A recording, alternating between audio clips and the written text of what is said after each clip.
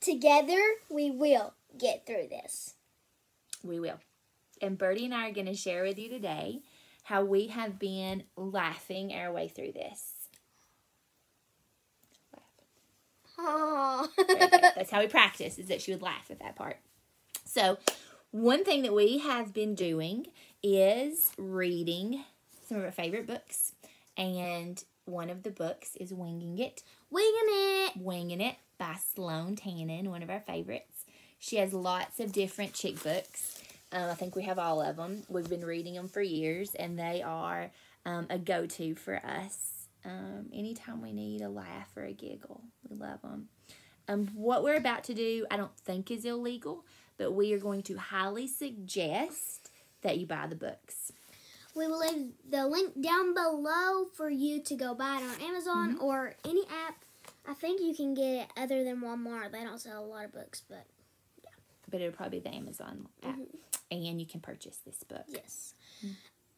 Like we said, we highly recommend getting these books. But if you do, make sure before you and your kids look at it, or your kids. Sorry, I'm getting kind of mixed up here. Make sure you look in it and there's no bad words or some people call dirty words in it, because sometimes there is. You can just take a Sharpie and black it out. But you might want to do a couple strokes because you can still see it the first time. Because we've had to do this. Yeah. So, what we're going to do is we are going to show you the picture, and then we're going to read the comment that goes with it. And it's lots of fun to read this now with kind of a COVID quarantine outlook, and think about them in that way. It's fun. Yep. Also, if you see us looking down at the phone, it's because we took a picture of the quotes that are on the page so we can actually read them, because on the camera, they are upside down or kind of like weird. See, you can't read them. Are you going to read this one? Yeah, I'll read this one. Okay. Turn some all over up. And don't pay attention to my fingernails. We've been crafting. Maud was peeved. Her 3:30 yoga class was full again. Did anybody work in this town? There you go. Shout out to Chandra Green. I would tell Maud about Chandra, because Chandra's doing some online classes. So Maud wouldn't have to be angry, because hundreds of people could be in the class with you. You can just Zoom the class, Maud. And you wouldn't have to be around nobody. Nope. Do it in your bedroom. Do it in your bathroom. Looks for Maud. Outside. I'll do this one. You want to do this one? Yeah. Okay. It's a fun one. Bridget had to ask herself if the all-over body wax had in fact been a very bad idea.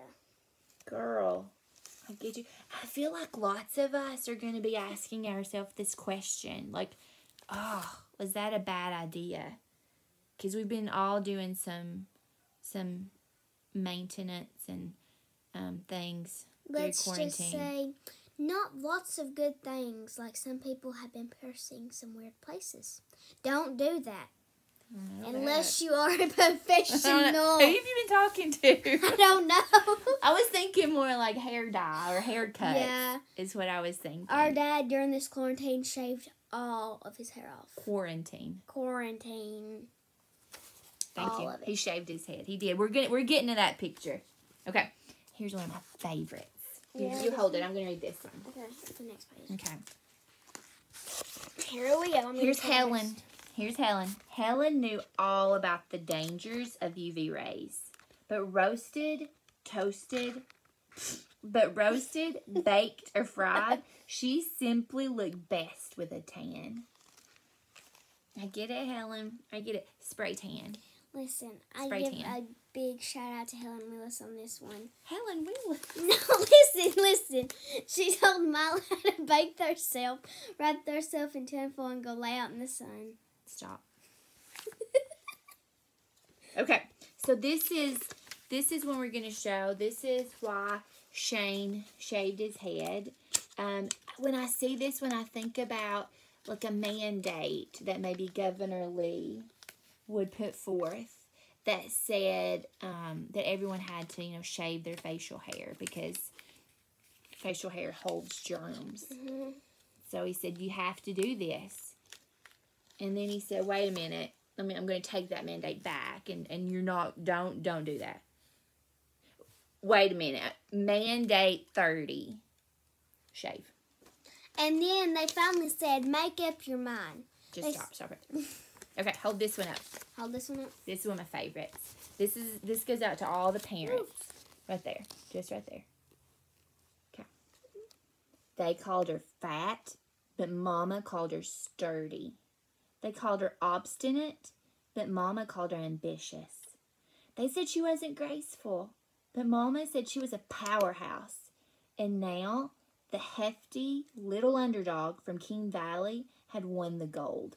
The only obstacle left was getting out of the arena without being tarred and feathered by Russia and Finland. Mama?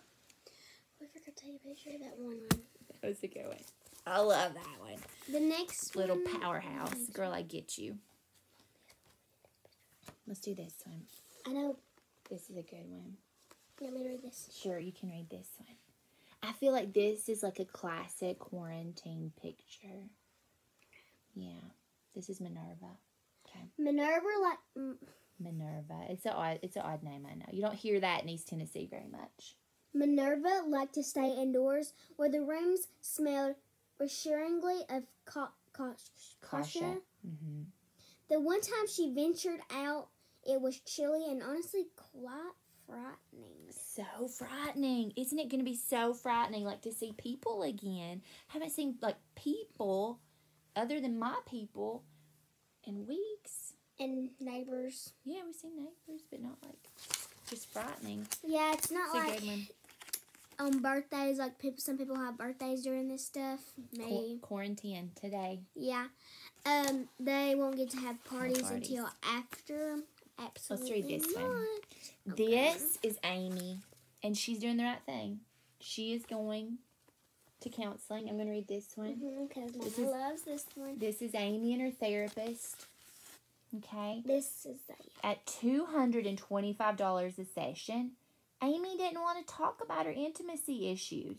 She wanted to know what Dr. Arlo thought about her new shoes, if he liked the bangs, and whether he too looked forward to their weekly sessions with a gnawing anticipation. I'm just going to say, shout out to your purse right there. Look at that leopard print, Amy. Yeah, and then Girl. I think I see some snakeskin on them boots. Yeah, so if I was Amy's therapist, I would start out every session with, like, girl, are those new shoes? Yeah, I love those shoes and that bag. Yeah, that bag. Did you get new bangs? Yeah, I mean, like those bangs, you rocking it. Amy. Be like, next time I get bangs, I'll be like, does people like my bangs? That's how you're going to probably have to go see a therapist about it. Yeah, and I'm telling you, I used to have bangs, and on my 4th birthday, they went bye, bye, bye. She cut her hair. Bam. It was devastating. I cried. I thought there was moss in it. One? Yeah, I want to do this one. So this is, I just did for you. I'll hold it. So this is Birdie's favorite, and I feel like this is the struggle for parents right now. We're trying to get our kids to be active. And so this was the struggle. Get off the video games, kids. This was the struggle with Reuben, too. Reuben was soon realized that the family... Okay, wait, time out. I want you to read slower and enunciate your words. Okay. Open your mouth. Reuben soon realized that the family picnic was just another one of his parents' schemes to trick him into exercising. As they finally neared to the picnic table, he felt he couldn't be held responsible for what might happen if there was a Twinkie in that basket. If there wasn't a Twinkie in that basket. If there wasn't a Twinkie in that basket. Reuben has worked hard, and he's wanting a little payoff. Listen, he just rode a bike up a hill. I feel you. Yeah. Except I do not like Twinkies. Give me an oatmeal cream pie. Oatmeal cream pie with Little Debbie's. Shout out to Little Debbie. Hashtag quarantine food. Hashtag sushi. Okay, so winging it, we suggest that you buy this book and any of the other ones by Sloane Tanen. You will not be disappointed.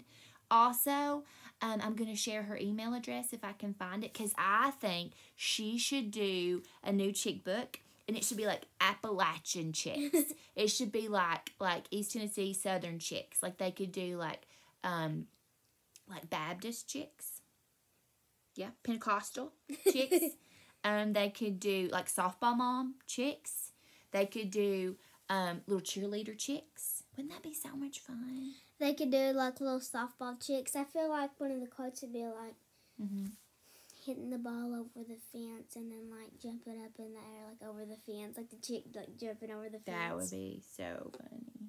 Anyway, so we're all gonna send her an email and tell her that we want her to do this, a book about us. Okay. I hope you enjoyed it. We are all doing our best to get through this. And we will not only get through it, but we're gonna grow through it. We have, right? Yeah. Bye. Bye.